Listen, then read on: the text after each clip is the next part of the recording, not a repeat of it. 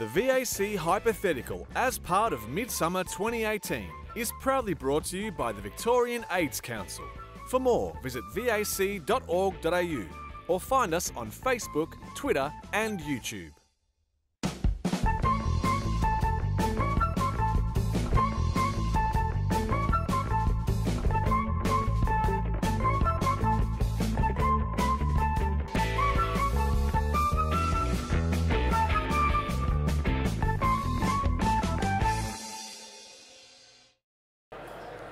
All right. Good evening, everybody. Welcome to VAC's fourth Hypothetical. My name's Simon Ruth. I'm the CEO of the Victorian AIDS Council. I'd like to start by acknowledging the traditional owners on the land on which we meet and pay my respects to the elders of the Kulin Nation, past and present. I'd also like to acknowledge that we have Chad Hughes, the VAC President, in the room. We have Greg Carter, the former VAC President, in the room. We have many other VAC board members. We also have guests from Sydney. Our ACOM partners are here. Nick Parkhill, their CEO, Justin Coonan, their president, and several other ACOM board members are here tonight as well. Welcome to everybody else. You are all very important people in our eyes. This is our fourth Hypothetical. As I said, in 2015 we took you to Mardi Gras. In 2016 we took you to 2022, where we saw a collapse of the government, and Tim Wilson was fighting on the panel to become Prime Minister.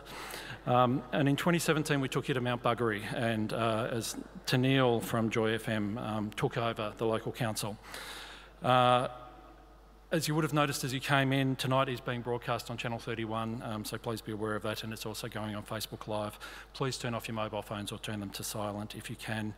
We'd particularly like to thank our panellists and Adam Richards for emceeing, but particularly thank David Davis, the Shadow Minister for Equality, who has stood in with 12 hours notice, I think, to replace one of our panellists who couldn't be here tonight.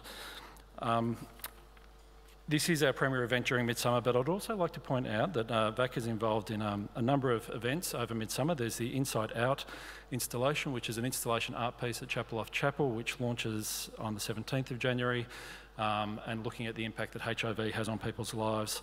We're also supporting Falsettos, the musical, which is also playing at Chapel Off Chapel starting on the 1st of February, and the Company of Men exhibition, where men explore other men in visual arts at the Tasset Galleries in Collingwood starting on the 18th of January, so we'd encourage you to go to each of those. I'd like to now welcome Adam Richards to the stage. And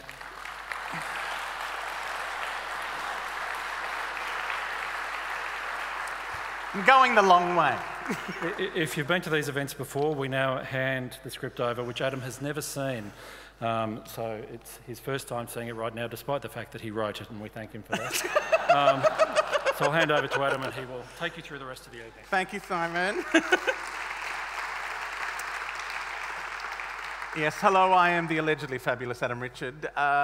Ladies and gentlemen, those between and beyond, welcome to the Victorian AIDS Council Hypothetical for 2018. This year, it's not enough to be living in the future. We're going to imagine further into the future. A world beyond this one. We're going to outer space. I know. Joining us on this journey are our esteemed panel of experts, sexperts and perverts. Let's meet them all, shall we? This first panellist needs no introduction, so I'm just going to point at her. Actor, writer, comedian, the mother we secretly wish we had, but are so relieved we don't. The multi-award-winning star of the upcoming comedy festival show, Disappointments with Judith Lucy, it's Denise Scott! You're down there. Joining the panel this year is the CEO of Relationship Counselling and Education Service, LifeWorks. Please welcome Janet Jukes. Another new panellist this year is a broadcaster at Joy FM, as well as a quiz and cabaret star. It's not a gay event if he's not at it. Please welcome Dean Arcuri. Returning after her scandalous appearance at last year's Hypothetical is clinical researcher at the Alfred Hospital and the Burnett Institute, Associate Professor Edwina Wright. Joining us from the Victorian State Government is the member for Eastern Victoria in the Legislative Council, Harriet Shing. From the other side of the party, former Minister for Health and Ageing and current Shadow Minister for Equality, the Honourable David Davis. Another exciting new face on the panel is that of Starlady, a trans advocate and activist who's returned to Melbourne after 7 years of living in Central Australia. And finally, we have a return appearance by one of last year's most contentious panellists, writer, journalist, talking head on television when Magda is too busy, the irrepressible David Marr.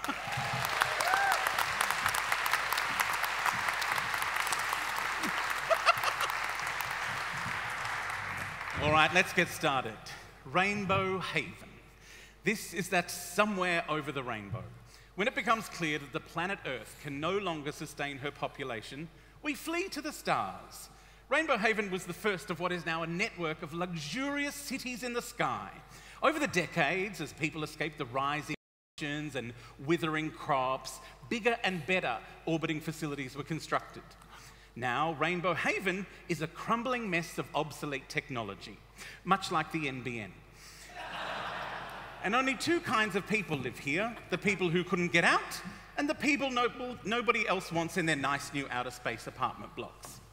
Denise, you were one of the first people to buy rooms on Rainbow Haven. You've watched over the years as your neighbours left for other enclaves and all the apartments surrounding yours were converted into transitional accommodation. Now, you know that transitional accommodation is a euphemism for social or public housing.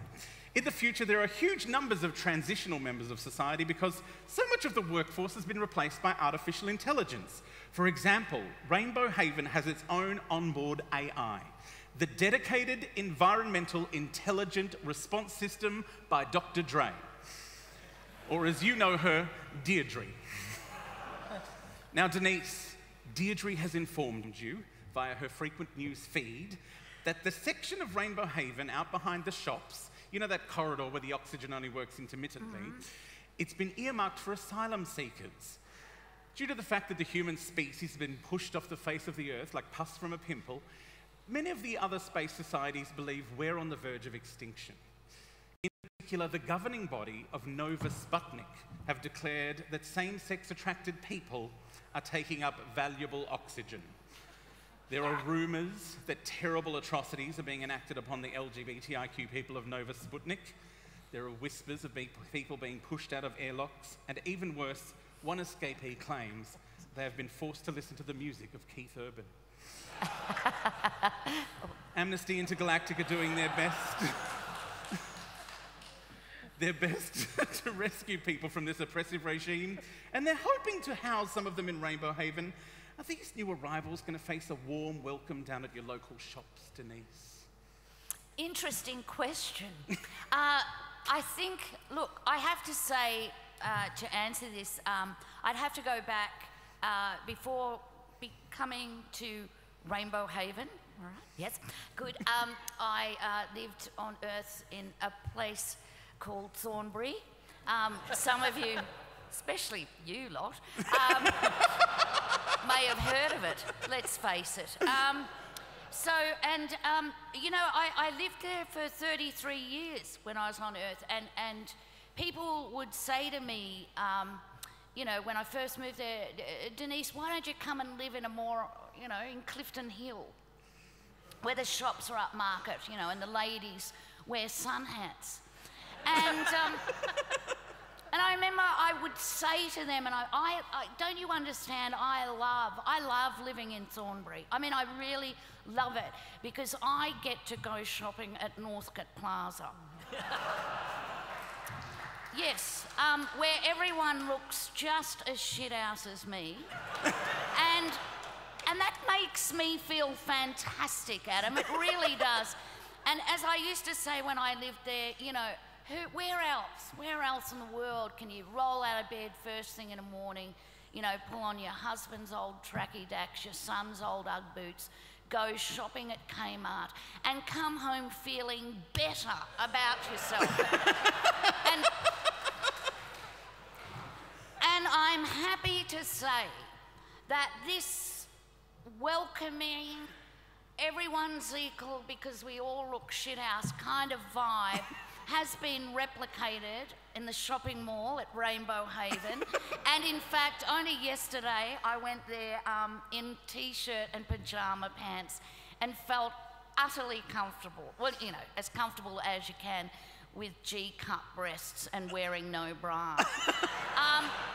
So yes, the shops in Rainbow Haven welcome all and everyone. Oh, thank you so much, Denise. Thank you. Dean, you're a proud Rainbow Havener. How do you feel about this influx of migrants to what is already an overstretched station? Look, I'm not okay with it. I'm going to be really honest. We already are taxed as we are. We only have so much space. And what are we doing? Just welcoming in all these people into Rainbow Haven with their dark, dreary clothing. It's in the title. They've got to look nice. They've got to look bright. They've got to look fabulous. Not as fabulous as you in your grey jacket and shirt, Adam. And no, it's not okay. It's not all right. They need to upscale, or we need to let them go into an airlock. Oh, controversial. Now, David Davis, these people have been assessed as refugees by an NGO. How can the people of Rainbow Haven be sure that they're actually refugees and not undercover operatives for the radical regime in control of Nova Sputnik, dedicated to eradicating LGBTIQ communities? Well, the first thing I'd say is that, of course, Victoria faces the huge population growth at the moment, so we're very familiar with the challenge of providing the services and the support. But, you know, I mean, I presume there's an orderly process. I presume that there's a refugee camp or some assessment mechanism to make those decisions in an impartial way, and you'd hope that there would be.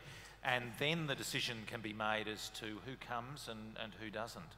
Well, Harriet, some of these people say they've been asked to prove their sexuality in order to justify their claim to asylum. Is this something that really should be asked of them?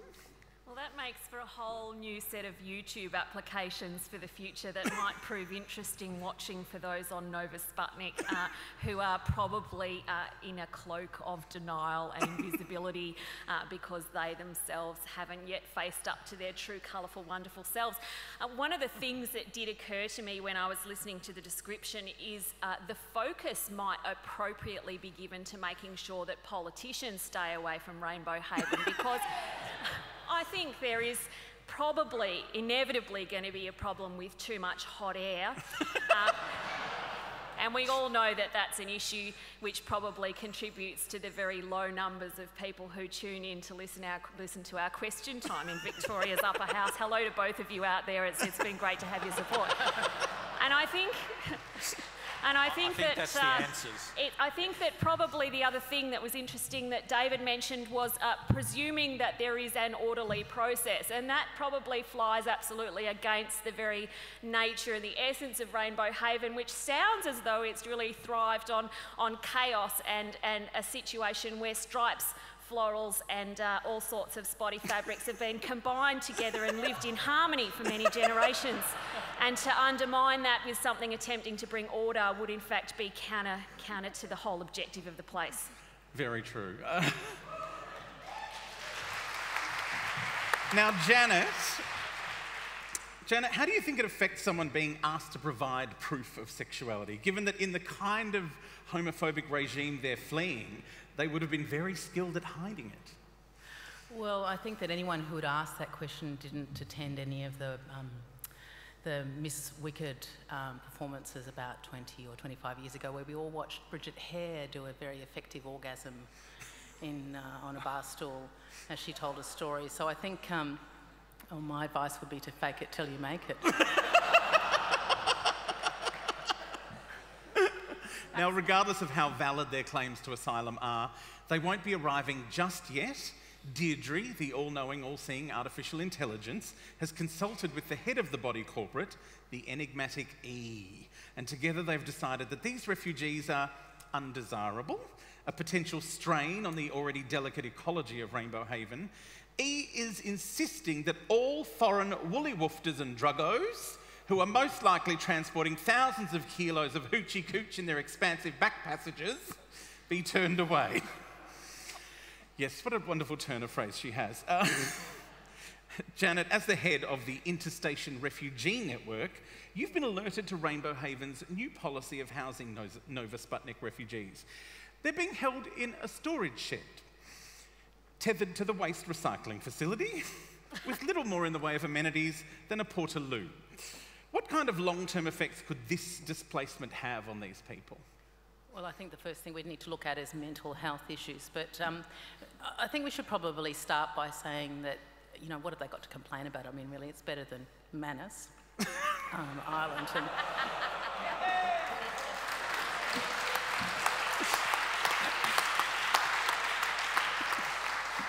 And I think probably there's some very good lessons that we could learn from Manus Island in terms of you know, our policies to lock people away for many, many years. And I think one of the cruelest crimes of what we do to refugees in Australia, but also around the world, is people obviously are refugees because they're fleeing a situation that is impossible to live in, and it's a life and death decision, and then we make them into perpetrators of some sort of terrible crime. So I think under those circumstances, any one of us would suffer some pretty serious mental health issues, and that would be the first place I would start in terms of trying to at least manage the harm that was being caused by a single portaloo situation. In a storage facility, possibly bought from Bunnings. Harriet, who's going to speak up with these people when the loudest voices are usually fearmongers who seem determined to keep them in their floating shipping container? I'm looking at E. Is she here? Gee, that doesn't sound at all like any sort of contemporary experience we've had on issues around minorities, so I would have to speculate in this regard, because nothing like that's happened in the mainstream media in the last week or so in Victoria, or indeed from Canberra. So let me have a think about it and be grateful for the fact that we're in a hypothetical and not a real situation here, shall we?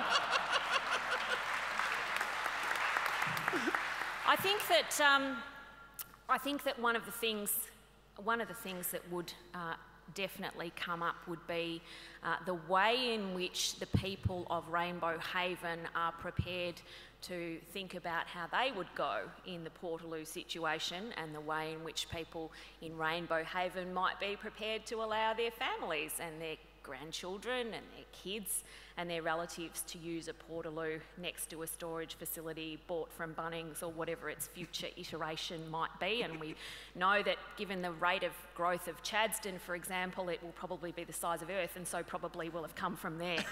I think one of the things, though, to remember is that making sure that the people of Rainbow Haven don't simply accept the fact that people will be having to virtually eat shit sandwiches, but also that they shouldn't swallow them as far as messaging is concerned either. So a good bit of independent media would go a long way, and making sure that social media is a good way to have people accessing that funny little thing called democracy without this hashtag fake news coming in, which again I could only speak about with speculation, because that hasn't happened at all from a real-time perspective here in Victoria or nationally, or indeed internationally. So I don't know is the short answer to that one.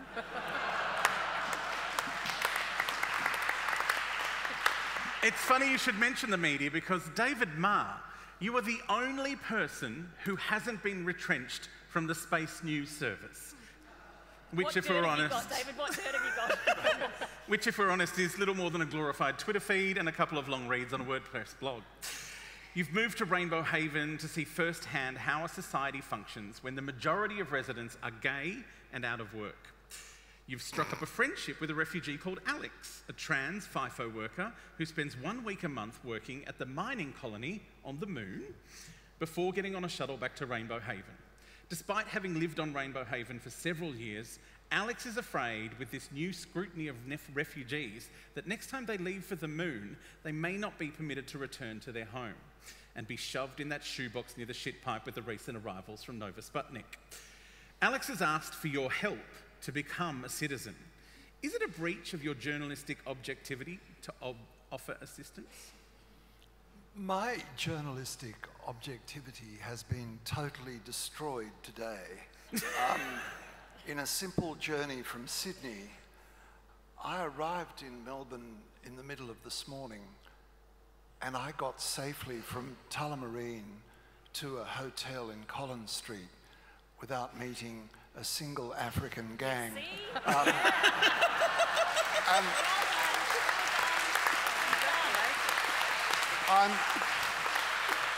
I thought to myself, should I risk it? Should I go to lunch with my publisher in Carlton? And I thought, yes, I'll get a taxi. So I looked to the left and to the right, and as my mother would say, to the left again, and I jumped into a taxi and said, Grattan Street. And the man said, do you mean Grattan Street in South Yarra? And I said, no, I think it's in Carlton. And he drove off. And then I looked at him. He was an African.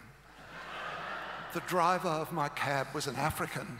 And I thought, where's he going to take me? What's going to happen to me? I'm going to be taken down to the river and I'm going to be chopped into pieces and that'll be the end of me and I'll not be able to be at the Hypothetical tonight. But do you know what he did? He took me to 50 Grattan Street in Carlton. And he took my money and he gave me change and everything. Oh my God. And then I got back to my hotel later. I didn't see a single African. So I don't know where I am. Am I in Melbourne? Wow. Well, it's a very disappointing town, is all I can say. Now, as to my objectivity, such as it remains as a journalist, and we're talking about poor Alex. Poor Alex. Alex, who is a fly-in, fly-out... mining worker on the moon. Trans, did you say? Trans, yes. He's a... They are a trans, yes. Right, and he mines on the moon. Well, Alex has been a very naughty boy because there was a time when he could have got citizenship, but he was a bit busy partying to put in his papers. And so my job as a journalist now is twofold. What do I do about Alex? Because we're all very fond of Alex, and we hope the best for her. And so I can do two things. I can have a public campaign pointing out that Alex's position is actually within the rules, or I can go to a friend of mine who is a senior official in the Border Force, whose name is Athens Quadripledge, and see if I can get a special favour for Alex done. Now, this is the problem for me as a journalist, because I think it'll work, because I know one or two things about Athens that he wouldn't want published. And I think that that's what I would do. And I would look down the track to hope that the favour Athens did for Alex wasn't going to sort of hem me in future as an absolutely fearless reporter of reality. That's the short answer. All right, well, Denise, you've overheard David and Alex talking about Athens. The walls are very thin on Rainbow Haven. Are you going to dob them into Deirdre, the all-knowing, all-seeing computer? No, I can't believe you're asking me that question, because we all know that a decent comedian would never tell a personal story about anyone, unless they're getting paid for it. So yes, if I was offered enough money, look, the thing is, because the thing is, with my status now, I'd get big money. Because I'm famous and I am. I wouldn't just big note myself up here on Rainbow.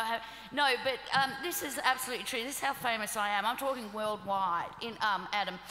It's nothing to do with the topic. Just me banging on about myself. But no, I am. And because I was in, this is a while ago, back on Earth, I was on holiday in Berlin, and no word of a lie, I was being recognised everywhere I went there, like people going, it's her, it's her. And admittedly, they did think I was Angela Merkel. I know. which is very disappointing. I mean, she's got a tremendous intellect, but such a plain little face. Anyway, so no, unless I get paid, I wouldn't job. But if I'm paid enough, yes. That's the way I roll, Adam. So if Deirdre's forking up the cash, away you go. Now, David Davis, how do you think all these people are slipping through the net? What more does the administration of Rainbow Haven need to do to keep undesirables out? And how do you find a balance between strict border controls and essentially turning Rainbow Haven into a prison for the people who live there already? Well, the first question is, are they truly slipping through the net? Is that really the facts? And you know, if there are a large number of people who are coming in an uncontrolled way, well, you would need to look at this closely. But it may well not be the case. It may well not be the case that there's a large number of people coming in, and in which case it may not be the issue that people think. You just said fake words, fake news in 749 words, David. Well done. I think that's a new record.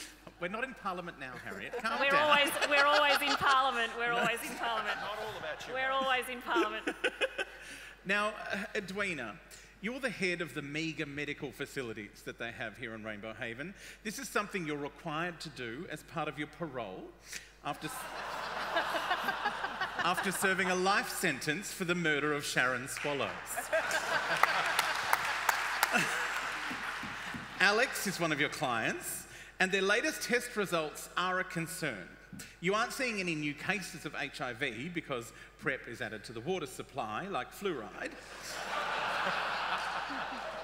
But you're beginning to suspect that Alex has developed what's known in space medicine as the super clap, an antibiotic-resistant strain of gonorrhea.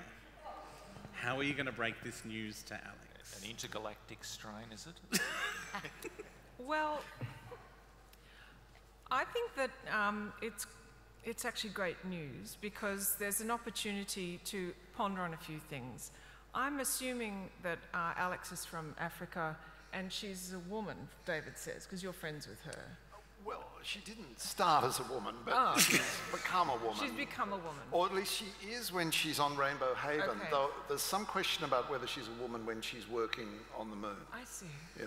So, It's very complicated. so she's African and hence incredibly beautiful, and Melbourne streets are made so much more beautiful by all the African people I see walking along. My God, they're beautiful. We are so fortunate. And because she is from Africa, she has been blessed with thousands and thousands and thousands of years to enjoy the genetic shifts that have permitted people from Africa to survive. So she's actually got tremendously strong genes and adaptations, and she's lost certain genes that make her vulnerable to a whole number of infections. And as it happens, the superclap's not going to affect her at all, but it certainly is going to affect everyone on Nova Sputnik when I suggest that she, you know, goes there and works there, as David implies she works. So actually, I don't think she's going to have any symptoms. It's all the weak whiteys who have no genetic strength whatsoever who are going to become vulnerable to the so-called, in that truly gauche fashions that you said, superclap. I have no problems whatsoever. She's going to walk out of there smiling. Right. Yeah. So you're not happy we're just murdering one person, now when we infect millions. Dean, you've heard about Alex's case of the superclap. Denise told you about it. Obviously, she overheard it when she was getting her bunions seen too. These walls are very thin. Dean, do you think it's in the public interest for people to know that someone on the station has this disease? Oh, okay. I absolutely do think it's important to let them know that there is something out there going on. But why mess up a good story with all the facts? So I think it's absolutely important that we should definitely let people know that there is a possibility something may occur, and there is some things that we need to be made aware of so that we can do whatever we need to do to be able to, I want to say protect ourselves, but I realise I was thinking in a sexual way, because of protective sex. But what we're talking about, it sounds more militant when I've watched too much Star Trek and now I've got a completely different visual going on in my head. I do think it's important to share a little bit of information to let people, because Alex is a carrier, after all, and it's dangerous for the, well, dangerous is the wrong word. Wait, you're trapping me, Adam, I'm realising. Alex is a carrier of this disease, and while it will not affect Alex or any of the African people in the shithole one toilet tub that exists, it will affect everyone else. So the only way we can prepare and medically get ourselves ready for what's coming is to know that something's happening. So yes, I will tell everyone Denise told me. You're going to dob on the non-dobber. Yeah. Now, David Davis, we were talking earlier about the mandatory inclusion of PrEP in the recycled water supply. It's wholly subsidised by the government. Do you think that's an economically responsible healthcare scenario? Well, you'd really want to look at the public health side of it and actually see whether it's both efficacious and cost efficacious. That would be the sort of thing that a health minister would look at. And in the case of PrEP, which we brought into Victoria, we made that decision and pushed forward with the trial, Edwina, and it was a great position for the country to go forward with that. Now, on this intergalactic location, I'm not absolutely sure that you would need PrEP in the water supply. I mean, I know fluoride's very effective like that and the evidence is clear. I'm not absolutely sure that PrEP is. That, again, would be a matter of looking at the facts. Well, Edwina... And I'd take advice. Very sensible. Edwina, are there downsides to the blanket use of PrEP, or is it more effective the more people use it? Well, certainly for individuals who are taking PrEP, it seems that there's tremendous benefits, and really it's been the only thing we've got that's been able to sort of prospectively stop HIV infection. And as a society and as a group of people, we're still waiting for the really hard evidence to come in to say that the widespread use of PrEP in a city or a state or a country is clearly linked to the decline in HIV infections. That's what we're looking for in Australia in all the PrEP rollout studies. So we're yet to see its bigger impact. For an individual, I think it can have tremendously salutary benefits, psychological, and not having HIV. Yes, you may get sexually transmitted infections, but I think people are beginning to deal with those in their own way. But we do have to keep an eye out for long-term use. So if people are going to be on it for 4, 5, 6, 7 years even, will it affect their kidneys and bones? That's the job of the clinicians and the researchers to keep their eye on the ball and not let otherwise healthy, happy people become unwell. So it's a balance. Now, Dean, you know the super clap is out there, obviously. Mm-hmm. The only surefire protection from it is a condom, which you haven't used in 12 years. That's accurate, actually. Can you possibly face going back to using them? Can I go back to using condoms? All right, can you back up on one again? No.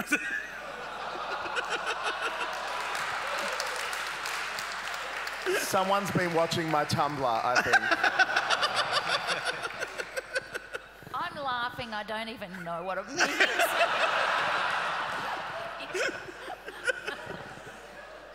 So was my question, Can you go back to condoms after all this time away from them? Well, I mean, yes. The only upside I'm seeing so far is the amount of fun constantly trying to get back used to having latex on my dick again, quite frankly. Well, no, it wouldn't be latex because the lesbians of the future have actually worked out a way to knit them. So there's that.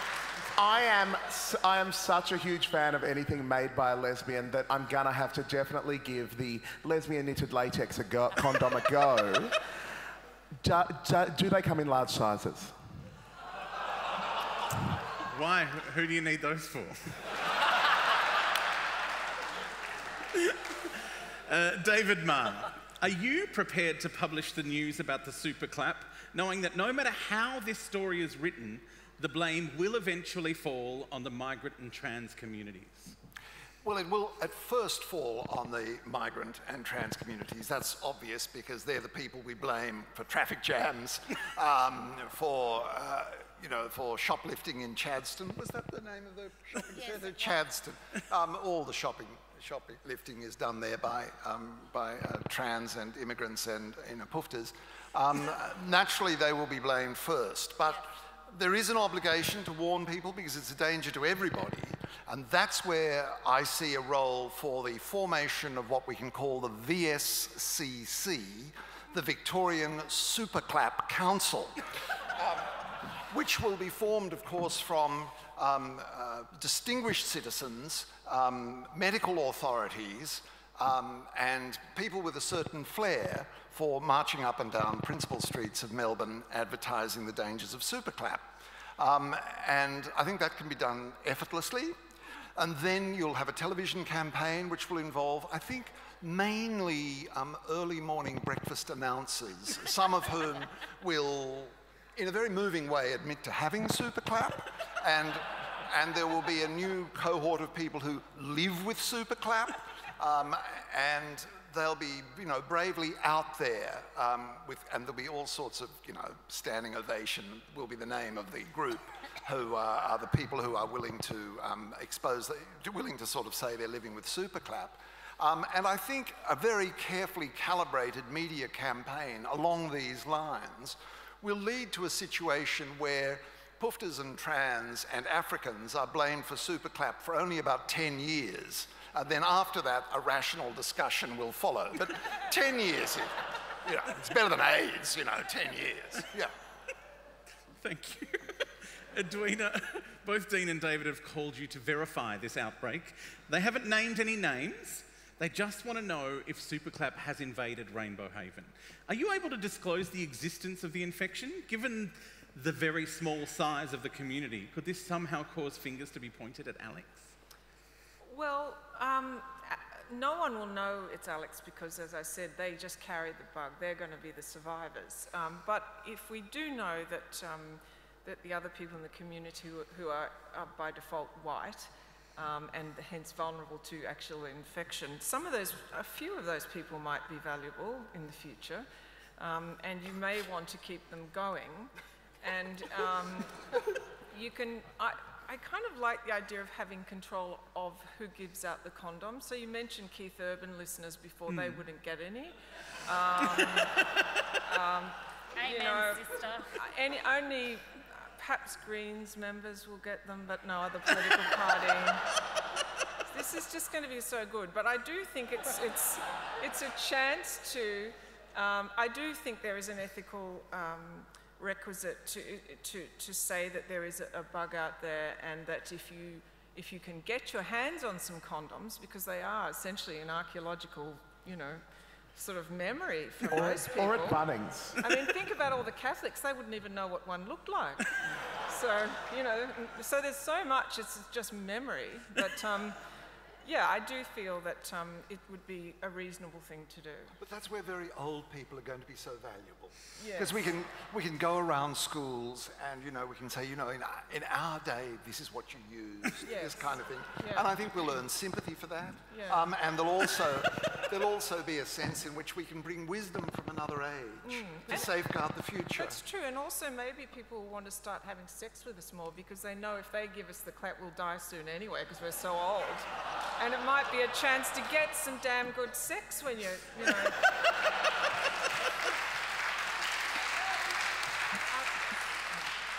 Now, Edwina, Alex is having just a couple of minor complications with this superclap. If they want to get treated, they have to go on the Dangerous Diseases Register, which is something that everyone has to do. It's supposed to be a confidential database, but we all know how secure government computers are. Is Alex able to pay cash for treatment to keep off the database, or is that an increasing impossibility? Well, I mean, look, we made it to space. Elon Musk helped us get out here. He was a smart guy. I think I'm going to be confident that the technology will be very robust. But there's always a human, or maybe it'll be an AI person like Deirdre that you'll have to. He may in fact have to, you know, get Deirdre on side. Now, I don't know how AI sex works. I've got no idea. But I think in this sort of situation, this is exactly where, despite the wonderful science and technology of Elon and everything, people will be able to and will want to hack into those sort of databases, and people will be vulnerable to that. I think that's just human nature. So yeah, I'm worried about that. Now, Starlady, you are great friends with Alex, and they've been helping you mobilise support in your campaign against the forthcoming reproduction rights vote. Nova Sputnik have managed to convince the wider space community that breeding is the #1 priority of the human species, despite the fact that they have no planet for all these new babies to live on. In order to safeguard what Nova Sputnik refers to as the collective propagation capacity, a plebiscite is being held, asking everyone to vote on the rather nebulous question, should the law be changed to prioritise reproduction? Do you think this could put a stop to people who are hoping to transition? I just want to go back to the start in Rainbow Haven, and I'm just wondering how this all started. Was there like a state election coming up? Very possibly. And so I think in terms of what I do is, if I was organising a campaign, I might actually get, try and get diverse representation within that campaign, including maybe trans people being able to speak for themselves. Yes. That might be a really good start.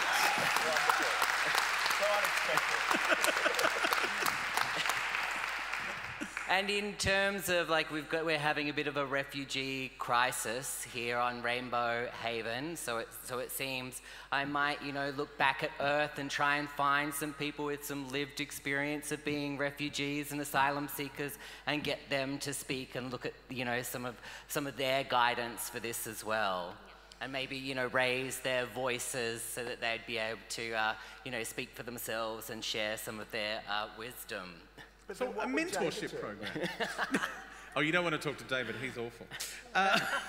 Depends which David you're talking about, Adam. David Marr. It does. We are not in Parliament now and you have no privilege. Calm down. David Imagine the nightmare of a life where you think every moment of it is spent in Parliament. Can you imagine? You're going to the bathroom and you're thinking, I'm in Parliament now. You're going... Parliament's never as exciting as the bathroom, I can assure you, David. Wow. David Marr. What happens in your bathroom? Now, David Marr, the plebiscite question has just asked to prioritise reproduction. There are no stated policies on how this will be enacted. Do you think that a yes vote could be used to force members of Rainbow Haven's gay population into heterosexual unions? Well, of course, we've been investigating all of the possibilities here, and as a frequent correspondent for The Guardian, we would be looking at the most frightening possibilities first, the most intrusive, the most frightening, and the most unnatural. And therefore, that would be one thing that could be happening. I mean, I can see the campaign that would need to be fought here. What do? Do we go to church or do we have a fuck? This is, this seems to me to be the fundamental question which would be being asked by a rational society facing a plebiscite of this kind. Do we need religious obligation or sex? And I think that that would divide the community in a way that would, in the end, I think, provide a very rational result that they would prefer to have sex. Now, whether sex has to lead to procreation is a very ancient issue, as you will understand. The Guardian would take the view that sex need not lead to procreation and that there should be freedom from procreation if you want it. We would also, I think, set up some kind of scheme where people who didn't necessarily want to personally procreate could provide the materials for other people to procreate with. If I could did I put that nicely? I think I did put that very nicely. A range of issues like this would be presented to a rational public, and I think an interesting debate would be had with a rational outcome. You are very optimistic, and I do enjoy that. Now, David Davis, you are a supporter of the public's right to vote on this issue. It is, after all, a question about the entire human species, weighed up against the special privileges of a handful of people, almost all of whom live on Rainbow Haven. You're also the sector's ambassador to Nova Sputnik, so you know the kind of obstinate governance that goes on there. Are you able to speak your mind on this issue, or do you have to toe the party line?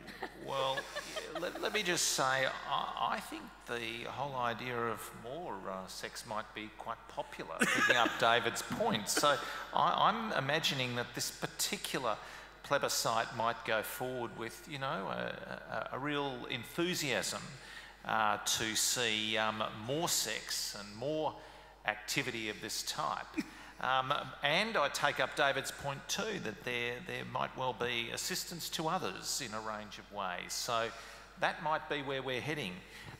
Would the ambassador from a distant planet be able to advocate in one way or another? Well, they'd obviously have to speak to home base, but I reckon they might be able to have some views there. Starlady, how do you feel about this plebiscite? Is the immediacy of our technological world seeing a trend away from representative government into direct democracy? Well, I don't think anybody has a right to vote on how anybody else wants to live and to be able to express themselves, as long as it's not physically, harming other people or oppressing other people's, rights to be themselves. Edwina, the outcome of this plebiscite could potentially outlaw any kind of medical assistance toward transitioning, including surgery or medicine. How does your Hippocratic oath to first do no harm work within this kind of legal framework? What do you mean by transitioning? By someone who wants to transition from one gender to another, whether it be surgically, medically. Okay. And Sorry. I think what Nova Sputnik are trying to get at is by saying, oh, we're promoting procreation, but what we really want to do is stop anyone who's using their genitals for something else. No, the Hippocratic Oath, it's an intergalactic phenomenon.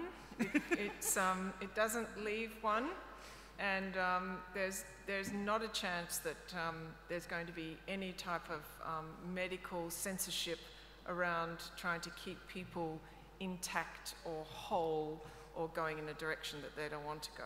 No. Excellent.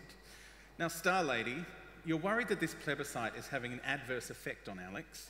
They're terrified at the implications of this public vote. The media is full of commentary about the trans community, not all of it positive, surprisingly. And the daily toll has been difficult to deal with. You suspect Alex may be self-harming. How do you provide support when you yourself are in a state of distress? I think that's where you'd need to rely upon, a wide community to pull in our resources. And I think our community in recent times has pulled together really strongly, and I hope that will transcend into the future on Rainbow Haven as well. But hopefully we'll have more services on Rainbow Haven that will be looking after the LGBTIQ community there. Yes, indeed. Dean, you run the dark web information exchange and podcast known as Rainbow Tout. Okay. You know that any discussion of reproductive versus trans rights pushes your download figures through the roof. But you've heard today about Alex's precarious mental state. Can you continue your programming knowing it could be putting people's lives at risk? Oh, crap. I'm like thinking about the NBN. Can the speed really be that fast?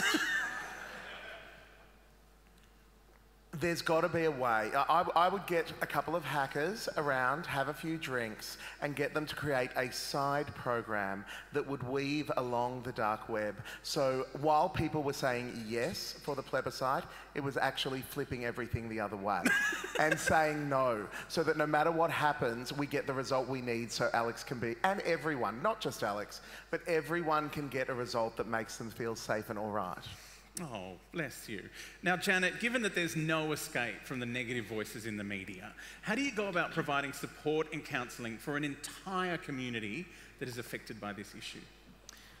Haven't we just tried to do that? Yeah. Can't.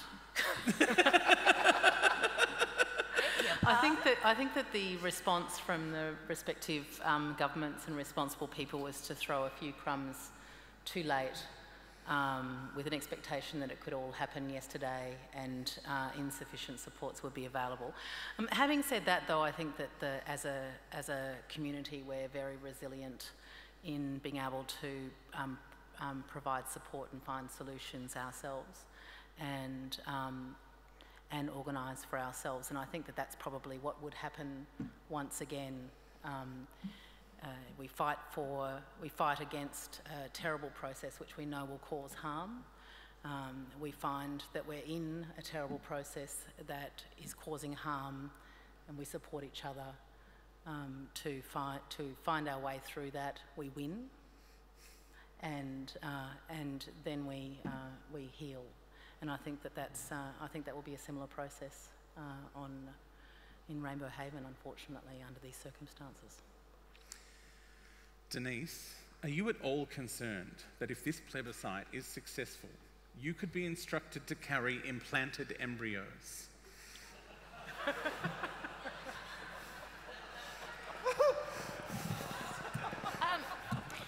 Embryos, plural.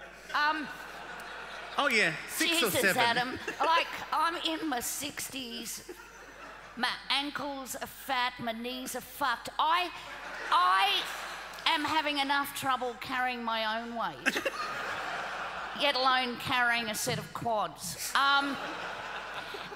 No, seriously, like, why? Look, all right, why should I? Why should I carry implanted embryos? I mean, yes, all right, Edwina, I've got a uterus, but I've also got a drinking problem, high blood pressure, and a dry vagina. So you know, look. So what I'm saying is if you want a woman who will more than likely die of a heart attack on the operating table whilst giving birth via caesarean section to babies who will, let's face it, all have tiny heads and very, very thin top lips because they'll all have fetal alcohol syndrome? You know what I'm talking about, Edwina. Anyway, then I'm your girl. I'll do it. All right.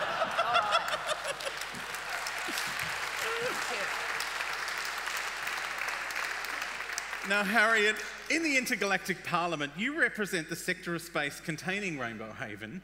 You also represent the more modern luxury stations of Star Brighton and Star Trek.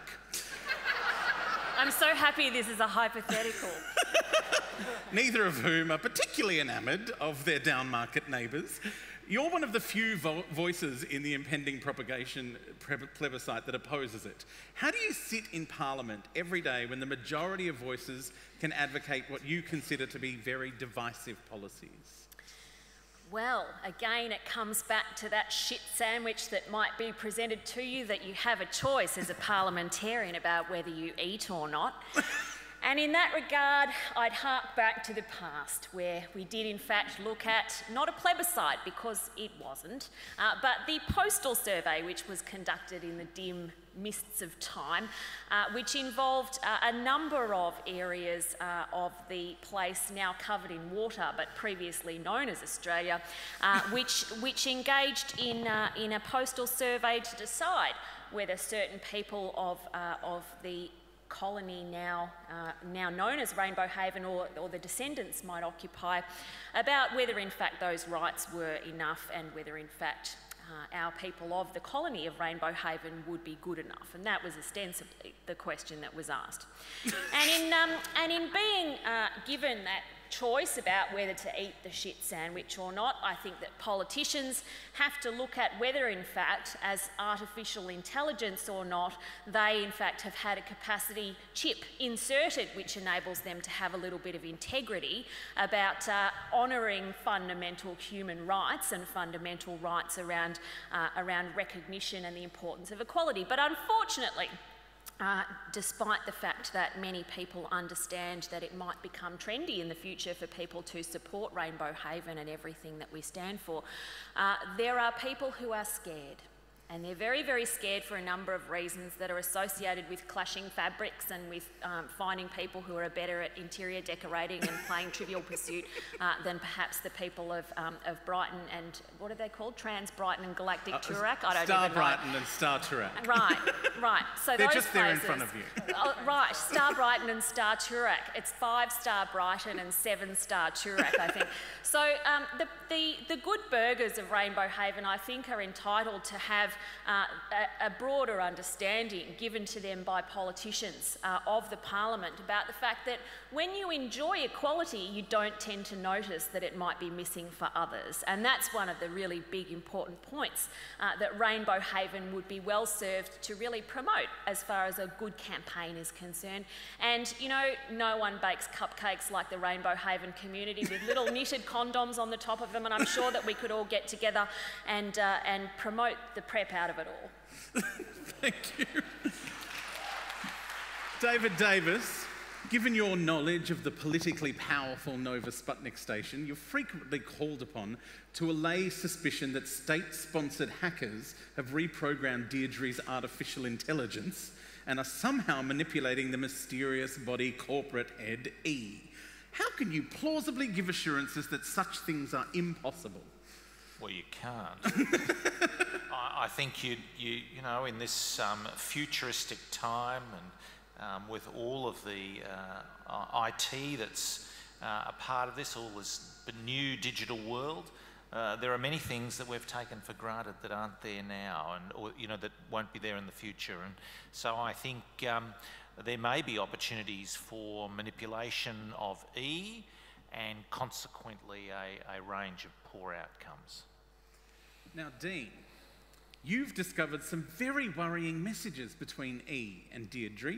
It looks as though they've unilaterally decided to shut down the off-station detention centre housing the refugees and let them drift off into space, in the hope that someone else picks them up and it becomes their problem. You've only seen screenshots of these conversations, which may have been faked. Do you broadcast these allegations?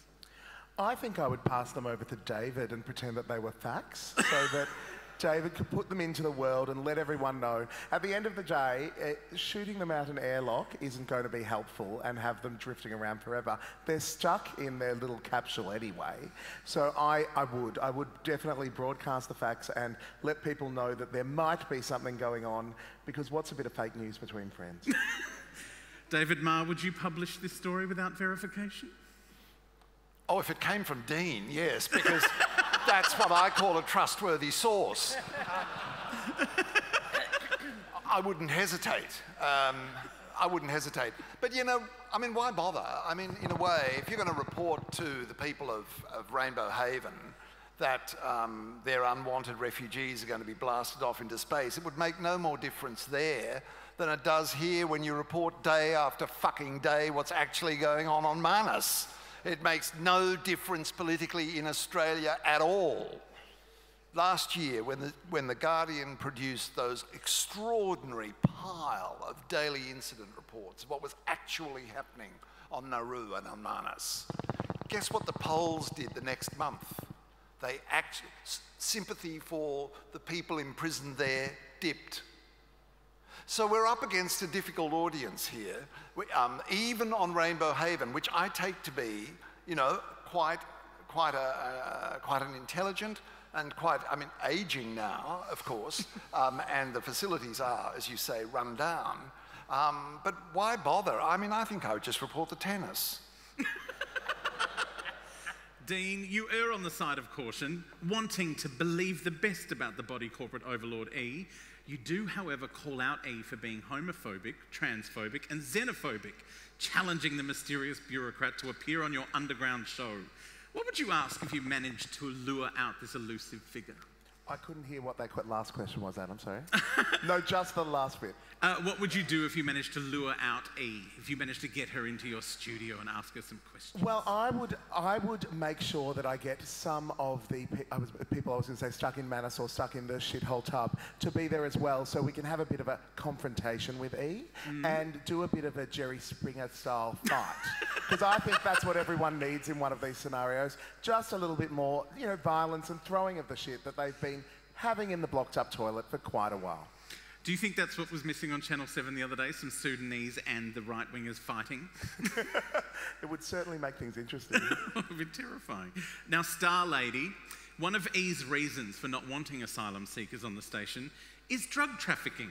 You know, through Alex, that even though they're not a drug mule themselves, that there are a number of people working on the moon who've taken the odd commission to bring back excess luggage on their commute home. Does this prove E right?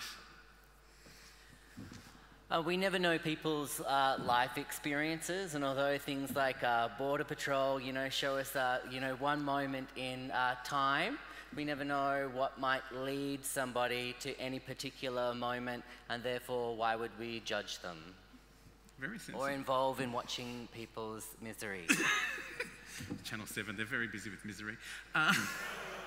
David Davis, how do you feel knowing that FIFO workers are transporting illegal drugs to Rainbow Haven? Well, you presumably have reasonable border controls, I would have thought, and you would actually sort of ask the questions and seek the declarations, and that would be part of normal movement. You've presumably got a flood of tourists coming into Haven as well, and a whole range of other people who are moving in and out of this sought-after location. So this would just be part of the normal processes. Yes, but we also think they don't have drugs in prison, but there they are. Now, Harriet, as the representative of Rainbow Haven, how do you address this issue with the concerned citizens who are also your constituents on Star Brighton and Star Toorak? They don't like the drugs at all.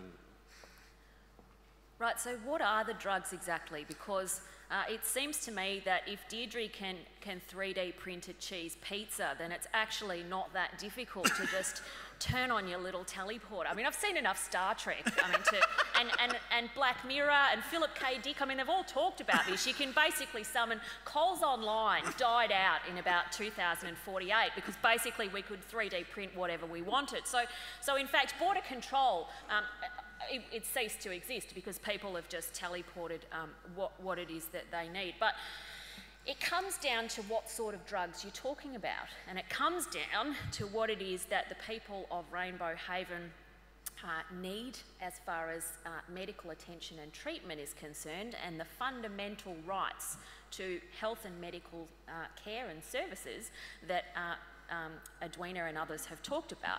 But one of the things also that we've suffered a very big decline on is shows like Random Breath Testing, Border Security Australia, Keeping Australia Safe, those sorts of shows which showed you know, people from my community you know, basically being done for bringing in what they thought was okay in terms of a little an apple they want to eat at the border control area, and then being told by the guards that in fact they're not allowed to eat it, and that if they do they'll be fined 250 squillion Somalian units, which as I understand it is the currency for Rainbow Haven at the time.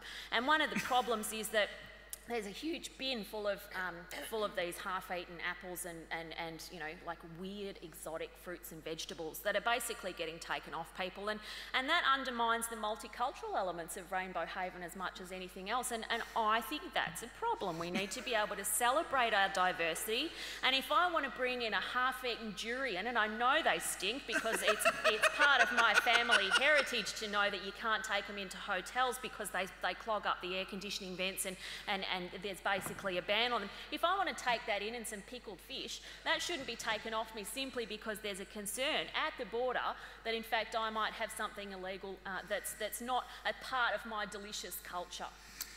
Look, I love a Chinese sausage as much as the next person, but you know, there are certain rules. Janet, do you think the high demand for recreational drugs is indicative of some deeper problem on Rainbow Haven? Well, I think that the first question probably to ask at Border Control is, what's the season? Is it Mardi Gras season? I mean, you know, there's a time and a place for some of these substances, I think, and so I think that that's probably a very important question at Border Control in addition to the fruit. You can ban boogie board bags maybe for a portion of the year.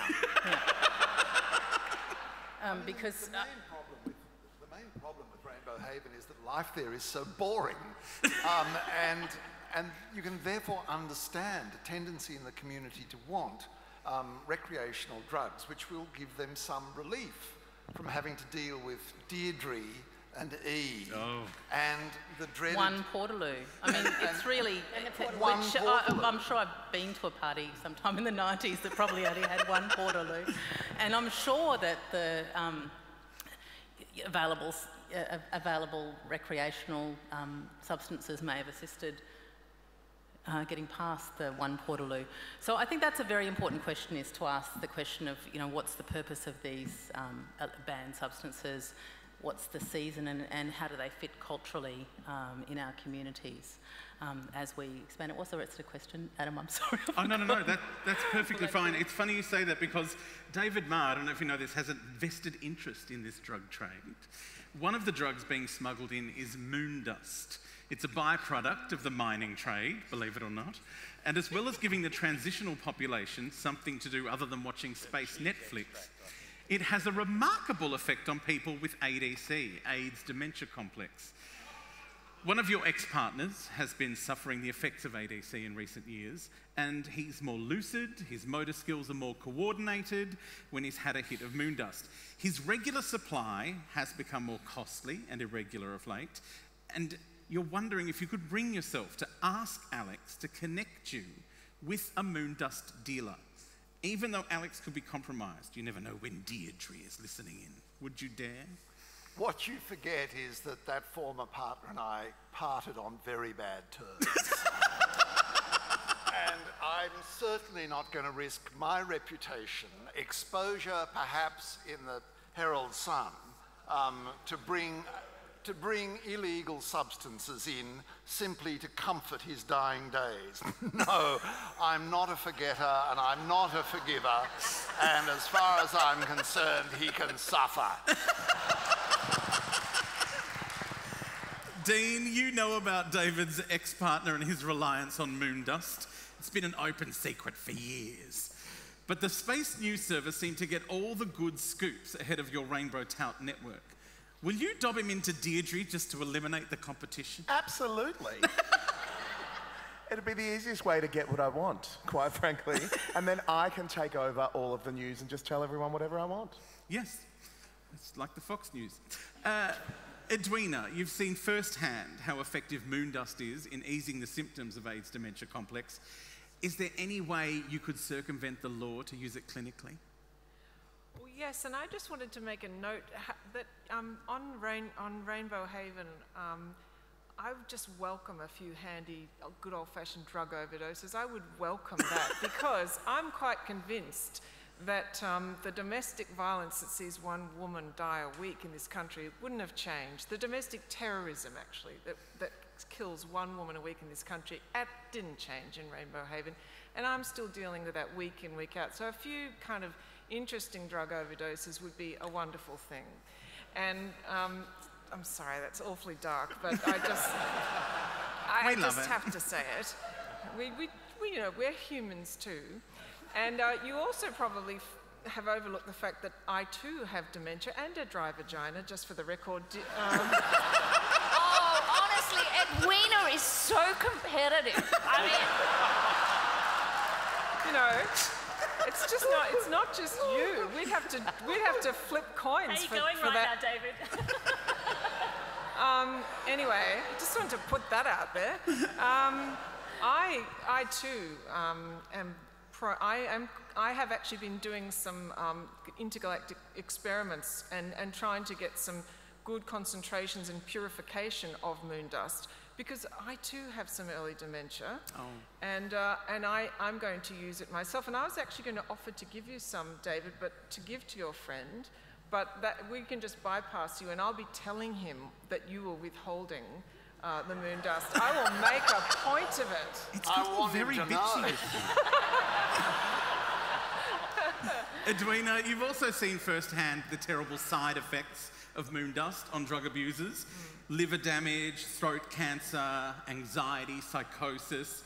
Is this drug too dangerous to be out there, no matter how beneficial it might be to a very small percentage of the population? Well, I thought that's why we left Earth behind, because they were the common features that we all ended up suffering from, just from living on that awful planet as it declined in the terrible damage that humans did to it. So I don't think you can tell much difference between what moon dust does and what humans are going to end up like. But as I said, I'm working on purification of moon dust, and if given in the right doses, I think we can get an appropriate therapeutic equilibrium or equipoise, so it'll be fine.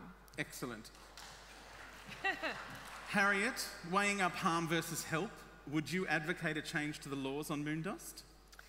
Well, harm versus help, it did start out with a funny little document that some people liked back in the mists of time, the Charter of Human Rights and Responsibilities. And that's something which, fortunately for us on Rainbow Haven, has carried through.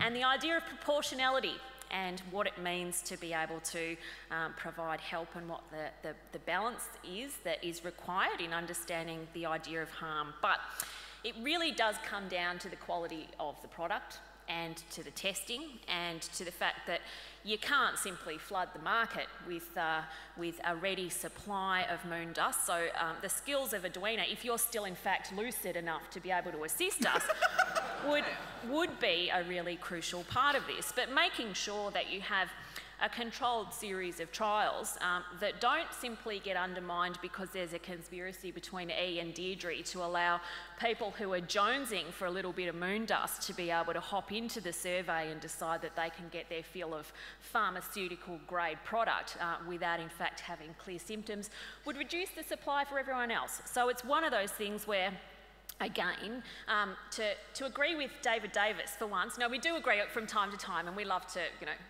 do this. It's a sparring thing. He's like Milo and I'm like Otis. It's great. So one of the things that you'd have to make sure that you did, though, is have a process around this to make sure that when and if people need moon dust, they can have access to moon dust, provided that there's a good therapeutic basis for it. And there's safe moon dust is what you mean, isn't it? See? This is why he's the Fred Astaire and I'm the Ginger Rogers, because we just complement each other's work. And it's one of those things where, again, safer moon dust.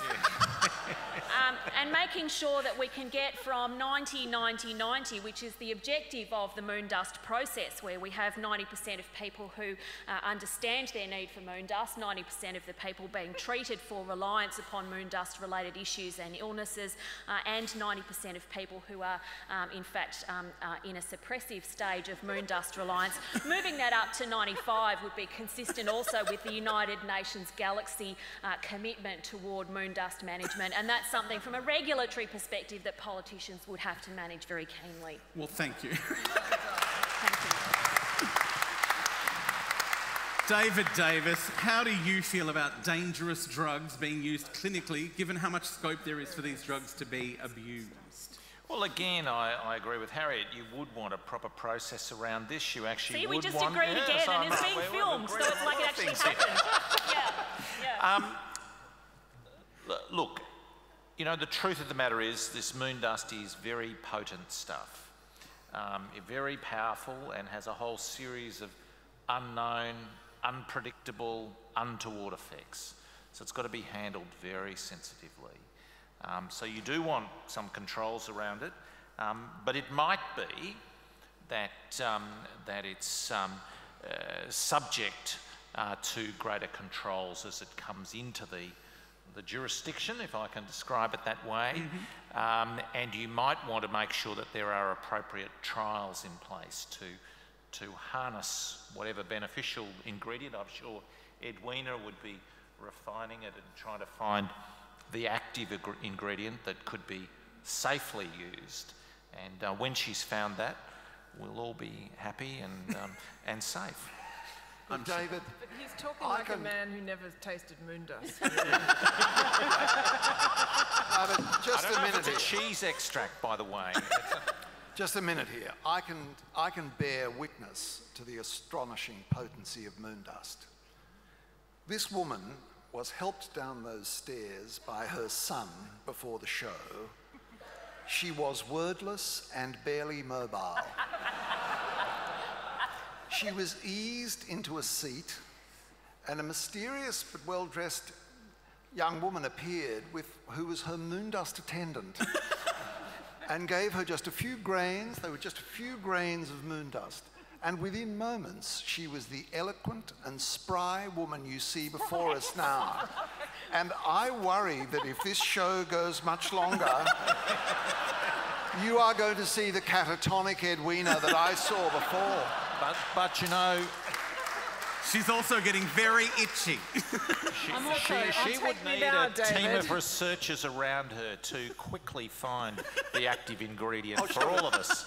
Although I'm very concerned about responsible use of this moon dust because it sounds terribly boring, and I think that the pooling of moon dust resources and consumption at appropriate times will be much more fun. Now, Denise, your next door neighbour is a moon dust addict. She's also a published author, an alleged comedian, and a jewellery thief. You've been burgled several times, and you're pretty sure it was her looking for drug money. Do you agree with E that drugs are a scourge and nobody should be allowed to enter the station just in case they have drugs with them? Well, firstly, I really take offence at you calling my neighbour an alleged comedian. I mean, you know, she may be a drug addict and a jewellery thief, but Judith Lucy... she can tell a damn good joke.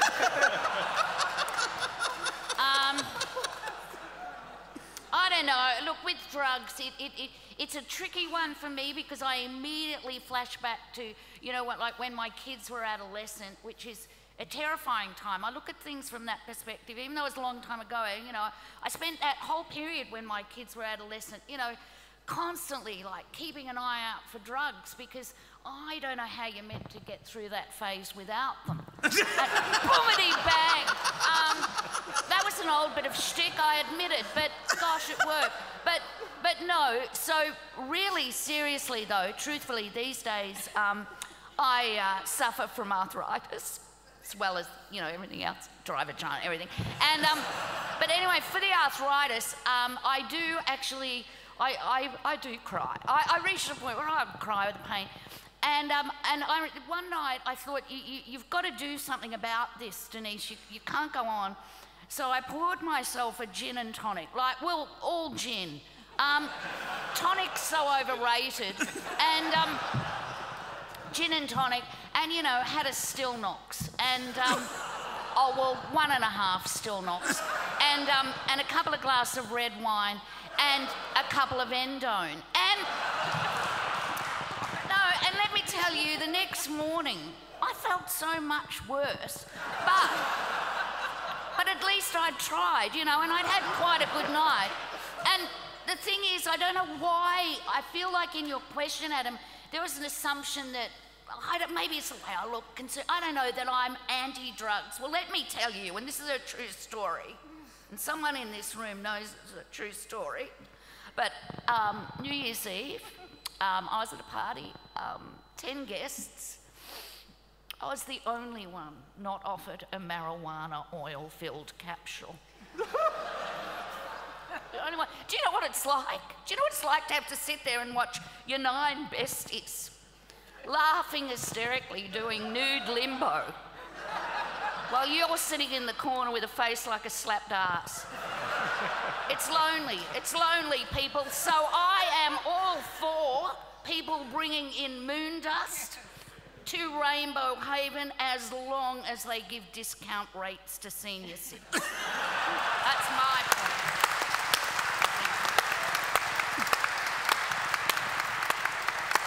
David Marr, You've been doing some digging into this E character who's colluding with the computer interface Deirdre to make life difficult for so many of the residents on Rainbow Haven. You've narrowed her identity down to a short list of 3 people, all of whom are original settlers of the station before it was largely converted into public housing.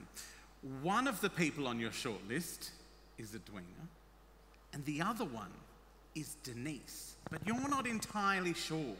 Would you dare ask them to their faces? Well, no, I would go to my third suspect, Dean, and I'd ask him. I'd have the courage to ask him.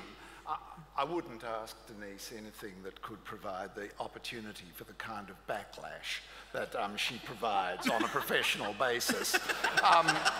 And Edwina I worry about all the time because the clock's ticking and any moment now she's going to be unable to reply as she sinks back into the wordless trance which is her normal state. But why, since when would that stop a man from frisking me or molesting me and looking for drugs?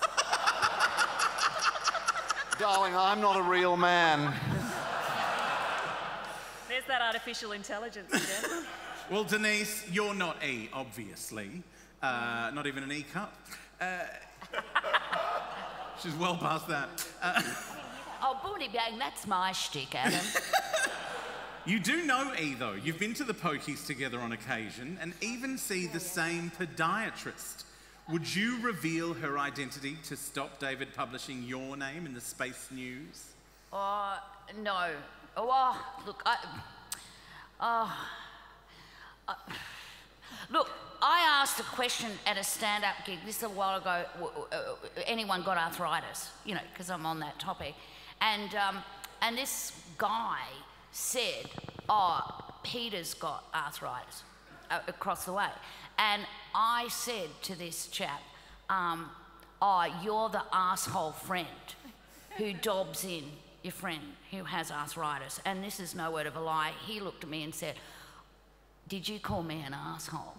Well, I was only joking, but yes, I said I did.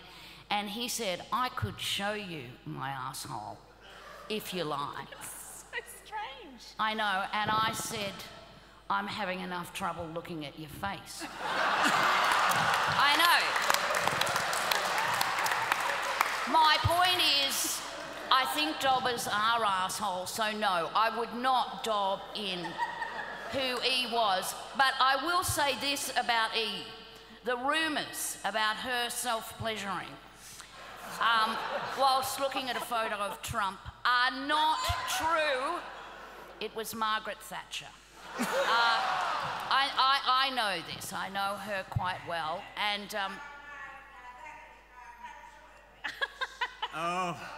the secret is out. E is none other than Ethel Chop. Oh, hello. Oh, look at you lot with all your mouths open. Catching flies, are you? I suppose that's an old-fashioned term to you here in outer space, catching flies.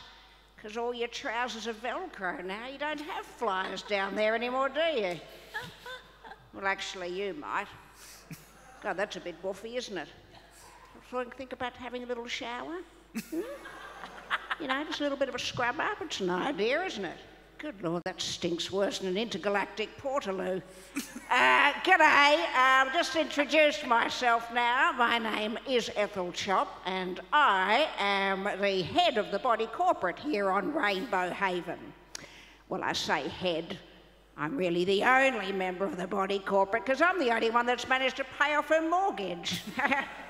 Even Denise, who's nearly as old as I am, she still has a mortgage. That's because she's an artist, you know, some poppycock waste of everyone's time. You're not getting any younger, Denise. Why don't you get a job? Anyway. My granddaughter Bethany has an arts degree, and it hasn't helped her find a husband.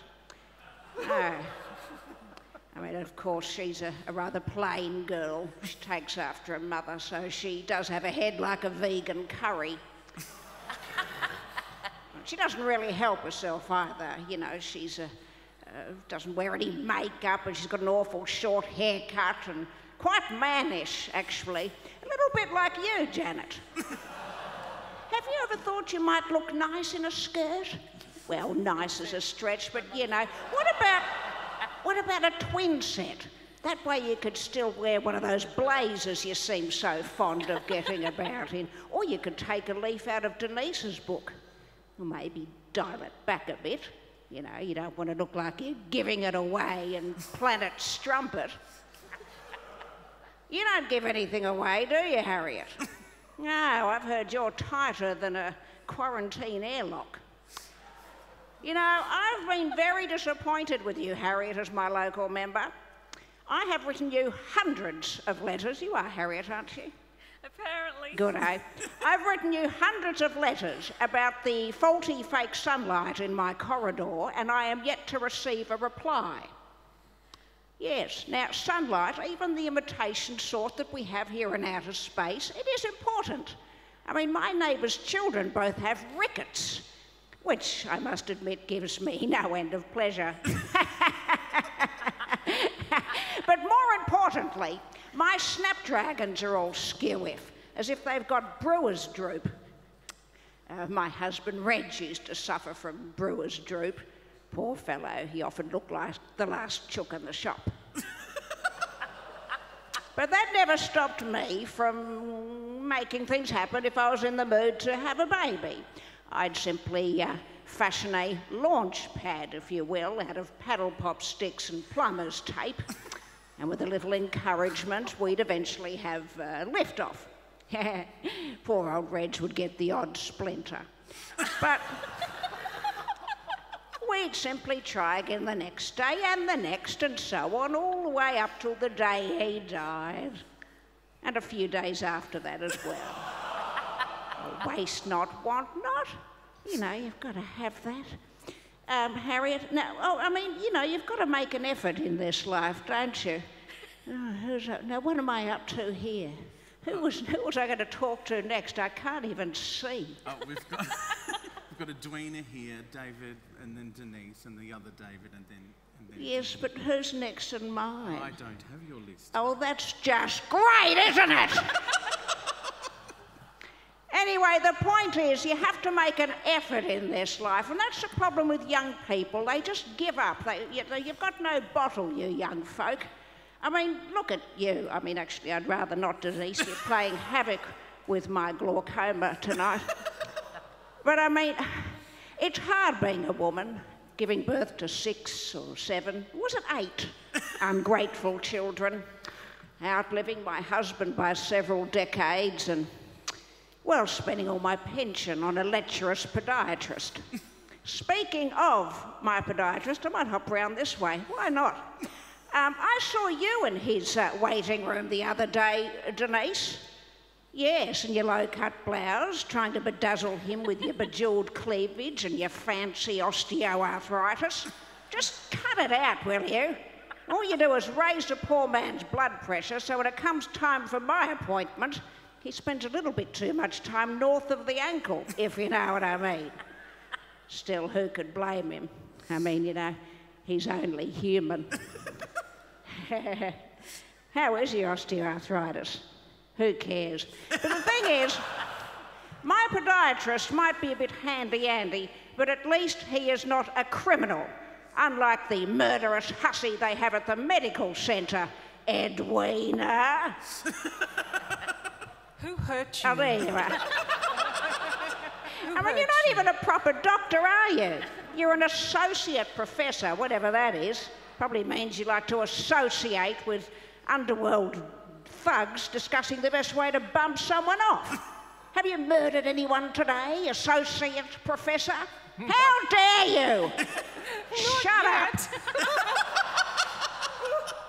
Now, as for you, David Davis, well, I quite like the cut of your jib, actually. You are my kind of politician. You're probably the only one in this entire room that isn't a fruit handbag. Good on you. But I would like your support at the next election to help people like me, people that don't want the government nosing in on our affairs. Now, I'm talking about smokers. You know what I'm saying? I cannot even enjoy a cigarette on my, or a fag indeed, on my front porch without being offended by some do-gooding, politically correct, mung-bean farting fool who wants to get rid of me. You know what I'm saying? I mean, the thing is, David, yes, of course you do, because you're the ex-Shadow Minister for Health, aren't you? Oh. That's great.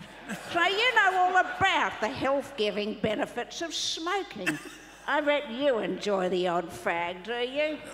On a nice porch? Or perhaps a veranda? Or maybe a drink. Yeah, a drink later. Oh, okay, sure. Maybe bring around a bottle of sherry and I might let you sit on my veranda if you're lucky. Yes. The other thing I like about you, David, is that you put a stop to that do-gooding, bleeding heart Janet from, giving us all of that disgusting human detritus she wants to dump in our backyard. We don't need any more foreign commie ring pirates or whatever they're called. In our galaxy, we've got enough whoopsies and freaks as it is without more, so I'm sorry, Janet, you're going to have to find somewhere else to dump your flesh detritus. Now, Dean, I believe I haven't heard your program because even though you call it a radio show, it's not actually on the wireless, is it? No, it's... No, so what is it, a popcast or something? Well, whatever it is, it sounds like a lot of hot air, and I'm not interested. Do you have a gardening segment? No. I can Do make you one talk for you. about the rising price of odour eaters? Sure, why not? No. Do you warn us of the foreign lesbian prostitutes with their Birkenstocks full of drugs? No. Well, I tell you, I'm not interested, so just forget it. You're all very disappointing. Oh, that's a very interesting colour here. What happened here? She just took off, did she? Yeah. Okay. Hello. Never mind. I feel like doing the same. Oh, but hang on. David Marr. I've saved the best till last. I bet you wish you were back on planet Earth, don't you? Hosting Media Watch and attacking all those wonderful shows by those lovely people that expose welfare cheats and backyard terrorists. Especially that one that was hosted by, what was his name? Oh, Mr. Andrew Bolt. Wasn't he lovely? I wonder what happened to him. Edwina probably bumped him off. Anyway, David, I had you fooled, didn't I? You thought you thought actually Edwina was or Denise, but you were wrong. So you may as well put that in your puffy moon dust pipe and sit on it. Actually, you'd probably enjoy that, wouldn't you, you degenerate sicko? Anyway, as we all know, I am entitled to my opinion. And as head of the body of corporate, my opinion is also your opinion. What I say goes. It doesn't matter what you lot say here. And I say, you go. Off to the airlock with the lot of you. Cheerio. Don't forget to write. Don't forget to have a wash, will you? Ladies and Hasta gentlemen. la vista, deadbeats. Ethel Chop. Oh.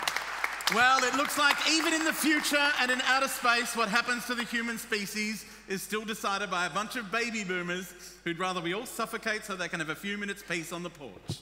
The moon dust addict living next door to Denise has still managed to evade prosecution, despite being the only suspect in a number of thefts and cravenly using her court appearances to publicise her hastily written books. Alex continues to work on the moon and no longer lives in fear of deportation after legally marrying Dean in an extravagant ceremony where one groom tried valiantly to be more radiant than a royal bride. That does sound like me. Starlady celebrating the triumph of the no vote in the propagation prohibition plebiscite. Seems like people are sensible enough to keep the state out of their private parts and keep screaming babies out of confined spaces. David Marr publishes an expose on the colourful lifestyles in Rainbow Haven, which causes so much interest in the place, people start moving there deliberately, instead of wishing it would float off and never be seen again. David Davis and Harriet, both retired on a healthy government pension, buying apartments in that corridor behind the shops with the intermittent oxygen. They've read David's article, and they know an area ripe for gentrification when they see it. Also, Rainbow Haven is just old enough to be retro now. Denise is thrilled to see gentrification in action in her neighbourhood. It's just like Thornbury all over again. Janet has managed to commandeer the container hanging out the back of the recycling facilities. While gentrification may be threatening the affordability of housing on Rainbow Haven, the refugees have joined forces with the transitional housing tenants and renovated the storage facility. They're lashing up more containers and renovating them all under the watch of cameras from the reality television show Struggle Block. They've become the only thing that frightens people more than refugees. They've become property developers. Edwina continues to provide excellent healthcare for all of Rainbow Haven, dreaming of the day that E comes knocking on her door so she can finally administer some much-needed involuntary assisted death. Thank you all so much for being here today, and please thank each and every one of our panellists.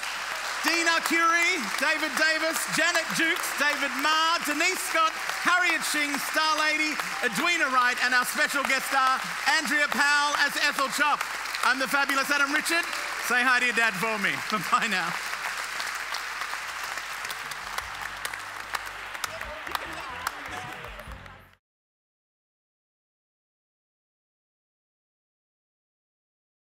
The VAC Hypothetical, as part of Midsumma 2018, is proudly brought to you by the Victorian AIDS Council. For more, visit vac.org.au or find us on Facebook, Twitter and YouTube.